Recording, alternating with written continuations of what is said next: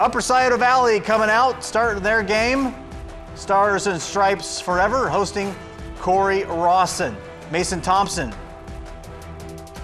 returning the kickoff. Gets a nice head of steam. Looks like he's going to go all the way. Can the Hornets catch him? They will at the 10-yard line. Then a handoff to Alex Sanders for a touchdown.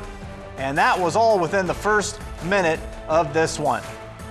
And then Jason Helton is going to set up for the 2-point conversion. And he punches that one in. So USV with an 8-0 lead. Then Thompson on Cory-Rawson's first possession, coming up with the interception. And then playing both ways, as you do at this level, Thompson gets the ball and 19 yards to the house for another touchdown.